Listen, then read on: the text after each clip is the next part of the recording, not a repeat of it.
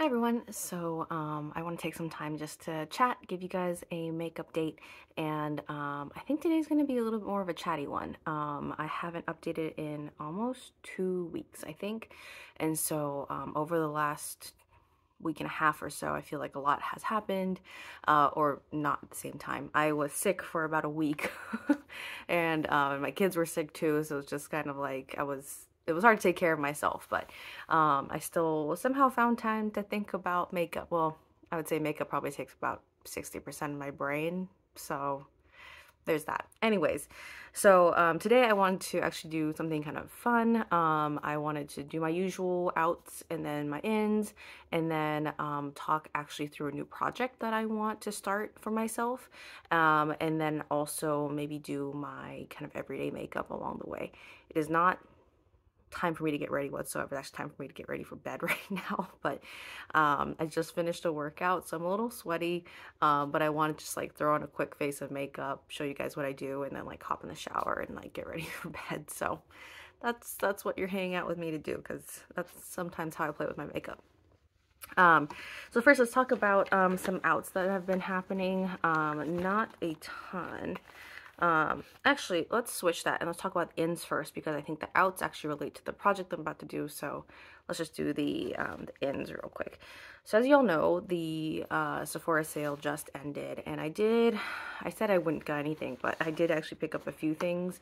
And the biggest reason actually wasn't for the sale. It was actually because of the like the rewards points that they're doing right now, where you can get like up to 1,000 points. And I didn't know this, but apparently if you get 500 points, you can use it as $10 towards your purchase. And I'm like, well, if it's essentially almost like free points, I just have to kind of meet certain criteria. You know, they say like make an order with some samples, or like do a pickup order, or buy a hair item and buy a makeup item or whatever. I'm like, well, if I can like spend a little bit and get basically a $20 worth of like points, I'm gonna go for it, because that's the kind of deal hunter I am. Like, I go for deals, I go for points. It's not great, to be honest. You can really get sucked into it, but I gave in. Anyways, but this is what I picked up from the Sephora sale, and a few other things that happened along since my last update. From Sephora, I got their shower oil. I haven't had a shower oil in my life in a long time. This is the Monoi shower oil. I also got, I know I'm going to need some conditioner coming up, so I did pick up the Ordinary conditioner. And then I am actually running low. I'm not running low. It's crazy. I hit pan on my brush slash sponge cleaner from e.l.f., and that was probably one of my proudest pans, to be honest. I can't wait to show you guys that pan. I'll have to show you guys next time probably, but I did pick up a new one from the Sephora brand, and theirs actually comes with a little scrub pad as well, which is really nice, and it smells really nice. I don't think the e.l.f. one really smells like anything, so this will be nice to have. Cool. So that's pretty much what I picked up from there. I think like samples wise from them, I got the Fresh face cleanser. I don't really have a ton of face cleanser in my like skincare collection, and I don't really use it a lot other than when I'm showering, and even then I've been using the like powder cleanser. Like, that's been really cool. So I'm trying to figure out if I really want actually like liquid face cleansers in my life anymore, and maybe just get powder cleansers, because I feel like they're just gonna last forever. I can like travel with them a lot easier. I feel like there's a lot of benefits, and I need to look into that a little bit more. But anyways, if anyone has any experience with that, let me know. I was also watching Makeup Lesbians or Lipstick Lesbians, and she was talking about, I think her name's Christina. She was talking about tubing mascaras, and I have been my mascara game right now is terrible, and mascara is honestly one of my favorite parts of my makeup routine, and that's the part I want to enjoy most. So I really, really want a good product that will like hold my curl. I like separating and lengthening, like really like a more natural look. I don't want like the clumping or like the fibers or anything. That I just want something like super simple. So now I'm starting to explore tubing mascaras. So this was a 100-point perk from Sephora, the Cali Ray Come Hell or High Water. This was also really highly recommended from Emily Noel. And so I've been meaning to try this out, but I just I can't bring myself to pick up like high-end mascaras. I also learned that the Maybelline Snap Mascara is apparently tubing, so I picked up a tube of that. And then I was at my local like discount grocery store, and they had Mineral Fusion waterproof mascara.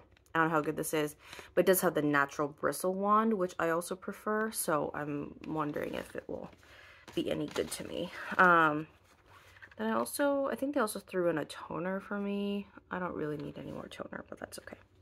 Anyway, so that's everything that I got into my collection, and I am very happy to announce that I am officially starting my low buy, no buy, something like that, where I'm going to be just leaning into this. I'm putting a lot of pressure on myself to actually make it happen this time. Basically, what I'm doing is what I'm calling Project Lip Lab. So I found out that Lip Lab, like from Bite Beauty, the Bite Beauty brand has officially ended, like in terms of selling things to like to the public, but their lip labs are still open. So I learned that they just opened one in DC, and I actually just moved from the DC area. I have friends over there. One of my good friends that watches this, hello. She and I are both like lip addicts, and so we've bonded over that more and more ever since I moved. And so I was like, all right, one of the big ways I'm gonna come back and visit is we're gonna go do this together. We're gonna go to Lip Lab together. So yeah, I think I realized like this is a great motivator. Like, why don't I do that for myself? I have a young family right now. I don't have time to myself. Let me make this into like a solo trip that I'm going to be really excited and motivated for. And so I'm hoping to go in about a year's time, in like fall 2024, which I'm super excited about. Hoping nothing will happen to the Lip Lab between now and then. But basically, I want to, quote, fund the trip through empties or like other through other healthy habits and things like that, where I'm going to kind of give myself, it's essentially a point system, but it's like, I'm going to talk about it in dollars. So I don't know. To me, it's going to make sense. To you, it's going to be like, what is this crazy idea? You know, you do you, and I'm going to do me. So I'm going to talk about it just for accountability's sake. If it goes over your head, that's totally fine. I have made up even a ton of rules for myself. I don't expect anyone to follow in my footsteps. I think I'm just excited to share that I like came up with this system to motivate myself. And I think everyone should do that for themselves, you know? Like I've been talking a long time about doing a no buy, and I was like, what am I doing it for? Like, who am I doing it for? Like, my money's my money. I should do it for myself. But I'm realizing I actually want to put my money towards this incredible like trip that I already have planned out in my head, right? Of like visiting friends, getting to make my own lipstick. You know, and I'm realizing that I actually want to put my money towards those things, of like those experiences. And yeah, like that the Lip Lab, each lipstick's like $60. It's crazy, right?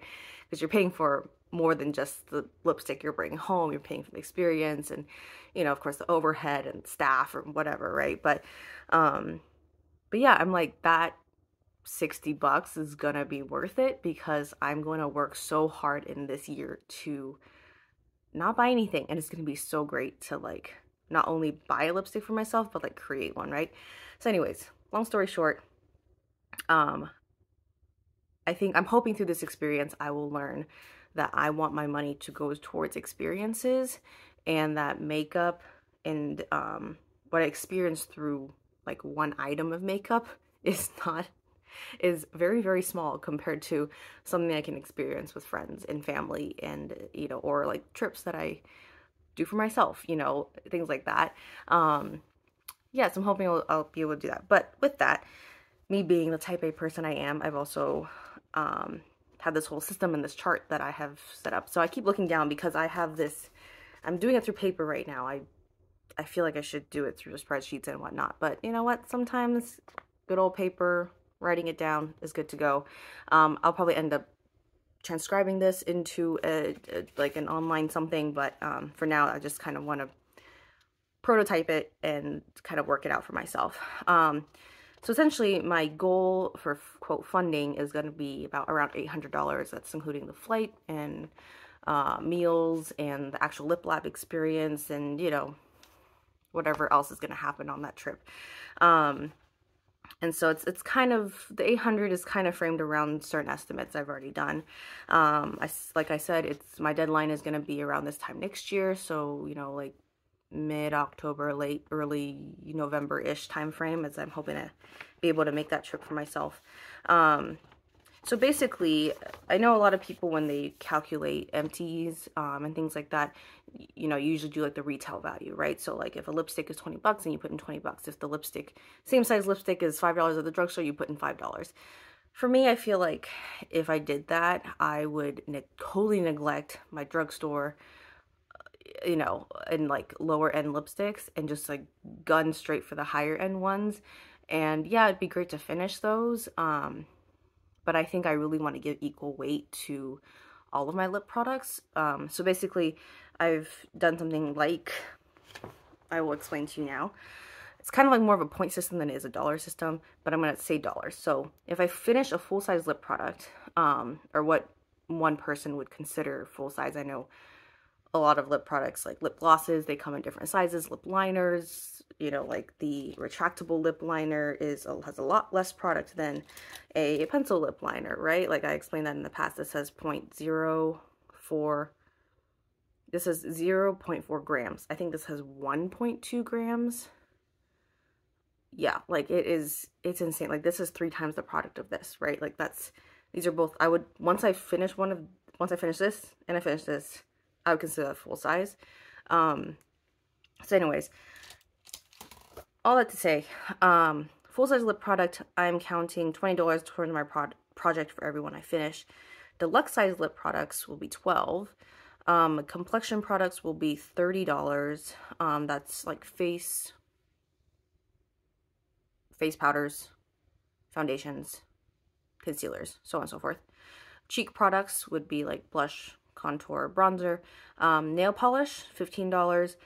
And then this is where I'm starting to do more like per ounce pieces, because I feel like it's super varying for these categories I'm going to talk about. So for like hair, I'm putting it at $1 an ounce. So for instance, whenever I finish this ordinary one, it has 8.1 fluid ounces, so this would count around $8 towards my project. And I think it's actually $8 for real, something like that. So, but also that means like things I buy at the drugstore for $6 and are like 12 ounces, that would end up being $12. So again, it's not one-to-one real life versus my project, but I think for the way I value it, this is how I value it. Setting spray is going to be $5 an ounce. Mascara is actually monthly, so I get $7 for every month that I use a mascara. I tend to throw mine out in about 3 months. So I don't know. Things will vary, but right now I wrote down $7 on a piece of paper. Moisturizer, sunscreen, like that category where I'm pretty much using the same amount every single day all over my face, is going to be $20 an ounce. Serums, because I use less, I'm putting at $30 an ounce. Eye creams, eye serums, we know how long those take. It's going to be actually $50 an ounce. I know that sounds crazy, but I've been working through this foil sample of an eye serum, and I think I'm on about a week and a half. Yeah, I think it's been actually over a week. And I think I still have another week's worth in here. This has 0.03 fluid ounces. And I think doing my math with my $50 an ounce for eye cream, this comes out to a $5 sample. Yeah, I think I'll take the $5. I made it last. Foil samples, I'm doing $1 each, and then toner is going to be $5 an ounce. I think there's like other things in there that I haven't accounted for yet, but I'll get to it when I get to it.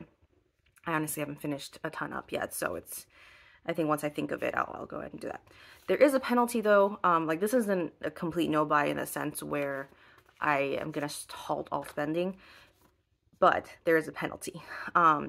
If it's a replacement, I right now I wrote down that there's no penalty if it's an actual replacement. There's no other product like it in my collection.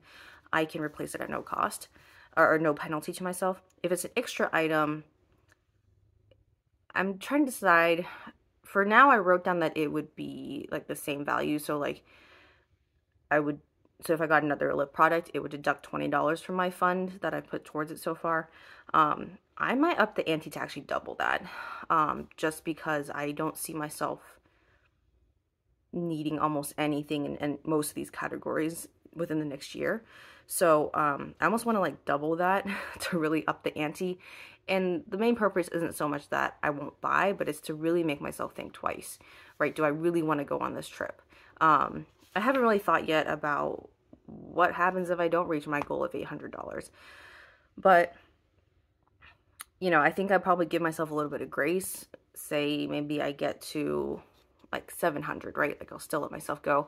But if it's like 600, 500, like I really need to think about what I need to do. But there are some saving graces to this. I am not depending completely on all my makeup entities to fund this because frankly, I'm a pretty light makeup user. I try to wear it almost daily just for my own, you know, like for my own self-care, but I use a pretty light hand with a lot of things. And so I really don't think just even with my system alone, I will be able to make it to the 800. So I have a few things in place. Some of them are just for my own, just to work on my own habits. And some of them I'm hoping will actually like really benefit me long run. First is I will confess I have a really, really bad Q-tip habit. I'm ashamed to say that. If anyone from work ever catches me, it's gonna be so sad. I'm not gonna go into why, but it's just, it doesn't make sense why in my line of work that I even have a Q-tip habit. Anyways, I have a bad Q-tip habit. It's actually resulted to where I've had multiple ear infections, like outer ear infections because of it. I know it's because of that. And so, and last week when I went to the doctor because I was sick, the doctor actually caught me and she was like, yeah, it's your Q-tip use. And so I'm like, all right, I really got to kick this. So now I'm throwing this out on the interwebs. I am going to work that into this project in the way of if I can go 6 weeks total, so 54 days of not using a Q-tip in my ear, I will get a $60 fund, like towards this fund. If I break it at any point, that will actually be a $20 penalty towards that, and then the clock start ticking again. It seems pretty brutal, but I really need to kick it, so this is my way of doing it. And so far, I am 3 days in, and it's better than I've done in a long time. So I'll give myself that, and I'm hoping I'll slowly make my way to the 6-week goal. All right, the next one is actually some medication I need to use, and I've just been putting it off. It's not like crazy health reasons, it's just something I need to like take consistently for 2 weeks, and so I'll do that. I'll give myself like $20 into the fund if I can actually get it done, because I've just been like not wanting to do it, even though I've been told multiple times by my doctor to do it. And the last one so far is working out. It's been hard to work out. I think you guys have probably heard a few times now that I have young kids. So that's made it hard. But just even for my own health, physical health, mental health, emotional health, I need to like be regularly taking those, I'm just giving myself 20 minutes a day, whether it be walking or a walking workout, home workout, whatever. 20 minutes a day. And if I do those 20 minutes a day, I'm going to give myself $5 into the fund, which sounds like a lot, but also it's because I haven't been doing anything for myself. So I was like, all right, I'm going to give it to myself. And doing the math, if I did a workout most days leading up to the deadline of this challenge, I will actually get to $800 just by doing workouts alone. And for me, I'm like, sure, why not? If I can get myself healthy in one way or another, like that will help. So I don't know. I might end up lowering that amount, you know, like maybe to $3 every 20-minute workout or something like that. But for now, I'll keep it at $5 because it's actually gotten me to do 2 workouts so far, and I'm pretty proud of myself for that. So, with that being said, I will bring you all along in the journey of me on this fund. Let me do my outs really quick so I can tell you kind of how much I put towards the fund. Let me see. A few things here don't, these two, no, these, only one of these count towards it, but that's okay. Just wanted to show you an empty moisturizer bottle. I used up the entire Soasu moisturizer. Moved on to some samples now. I actually didn't mind it. Wouldn't pick it up myself. Next thing here actually does count towards my project. It is this e.l.f. Serum. It's like retinol serum. It was interesting. It had like an orange tint to it, I think because of some of the ingredients. I don't think it's vitamin C anything, but it's like antioxidant type stuff. So anyways, I thought this was all right. I actually have a few more samples of this to use up eventually. And this did go towards my fund for, let me see, I said serums was $30 an ounce. It is 0.16 ounces, so it goes around $5 into my fund. So with this sample, with the workout from yesterday and the workout from today, I have now $15 towards my fund out of 800. So a lot more to go, but you know what? We've started. It's begun. And the last quote, empty, actually isn't. It's the Sugar Advanced Therapy sample, like deluxe size sample. I actually ended up depotting it because it was just so soft. It was way too emollient to like hold up in this packaging. So I just went ahead and put it into like a little sample thing, and we'll use it up that way. Actually I have it right here, so it's just in one of these little guys, and then I'll use this probably up within the next week or so. Cool. Well, with that being said, let me go ahead and throw on my face. And I'll try to go through it a little bit quickly, and kind of just explain some of the things that I have been working through and what I am hoping to see end up in my empties list very, very soon. So, to prime, I usually put on like a, actually today I'll maybe throw in a real primer just for the sake of using it. But oftentimes it's just sunscreen, and then I kind of let that be my primer for the day. But I'm going to throw on some e.l.f. Luminous putty primer.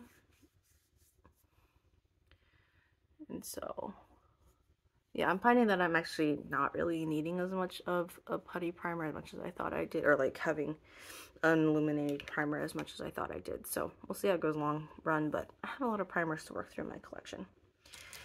All right, next is actually an interesting combo of things. I have this Maybelline green color corrector.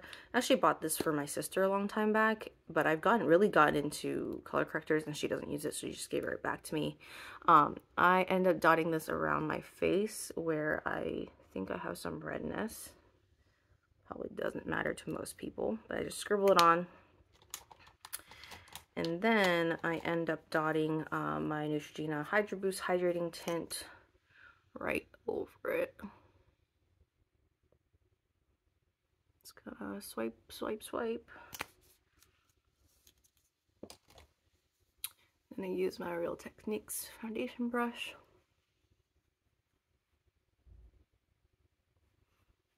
Do my best to blend that in.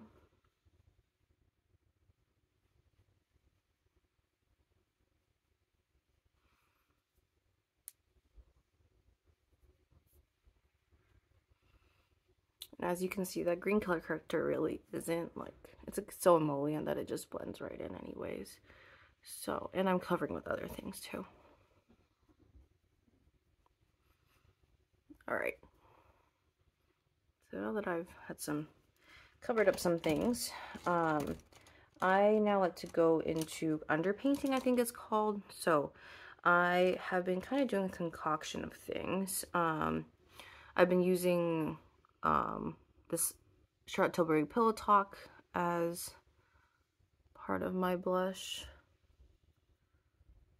I just find it a little bit too light for my lips, and it has like kind of a weird white cast to my lips too. So, and then I've been also using one of my Franken lipsticks as my blush as well, so I just kind of dot that on. I know it looks really intense, but it ends up blending out with the powder and stuff like that.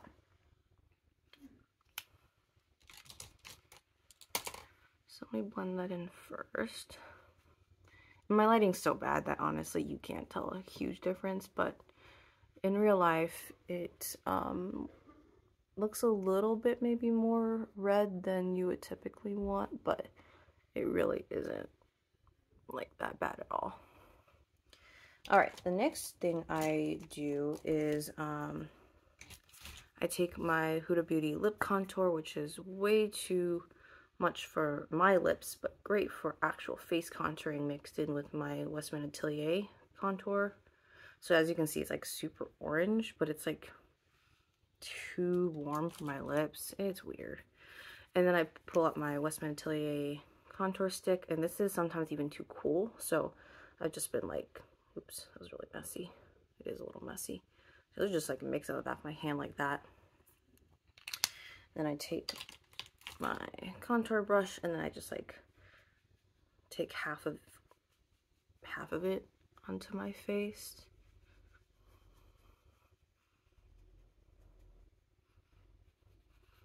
And then the other half on the other side of my face. Typical contour points.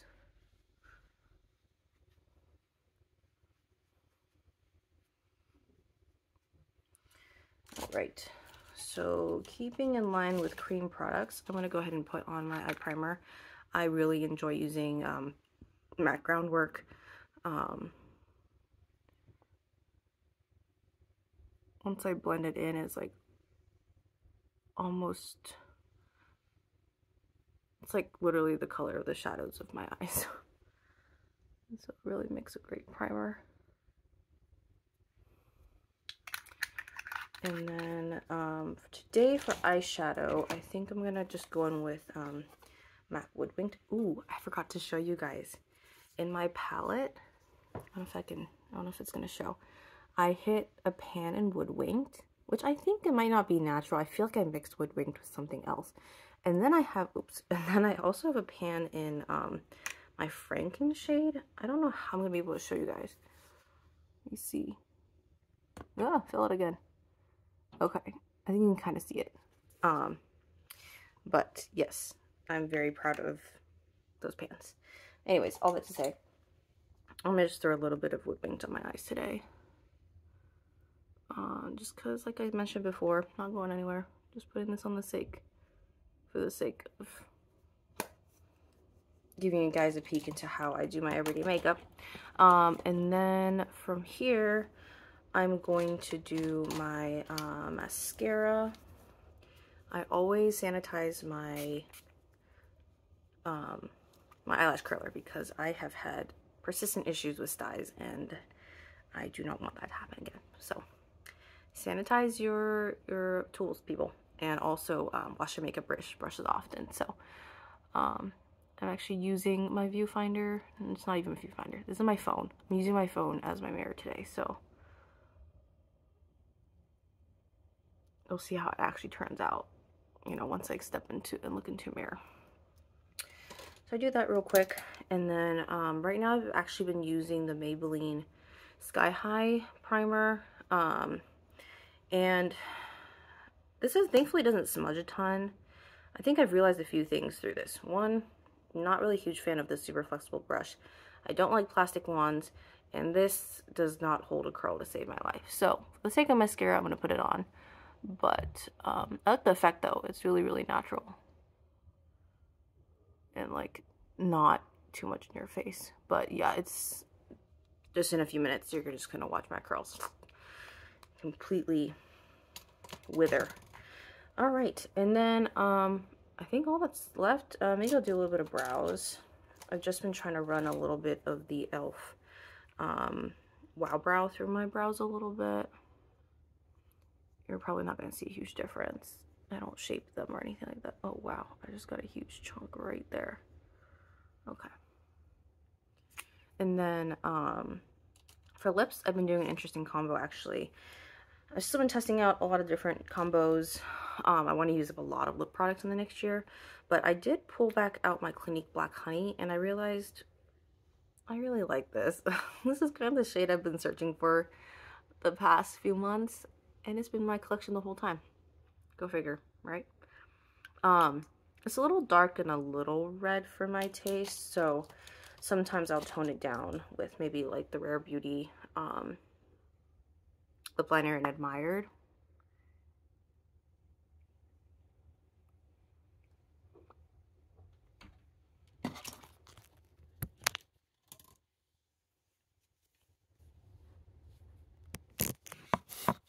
Sorry, a minute there. And then just gonna throw on this Patrick Ta lip gloss.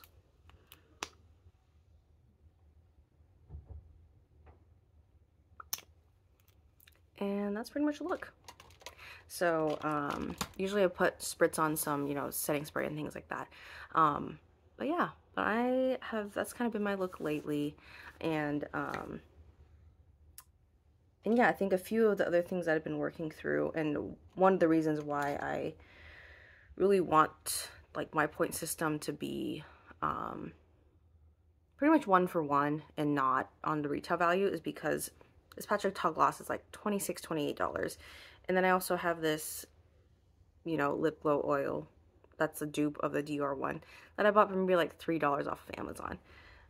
This almost has the same amount of product, and I want to use up both of them, and I don't want to, you know, neglect this one because it's actually a decent product, and just because I want the high retail value.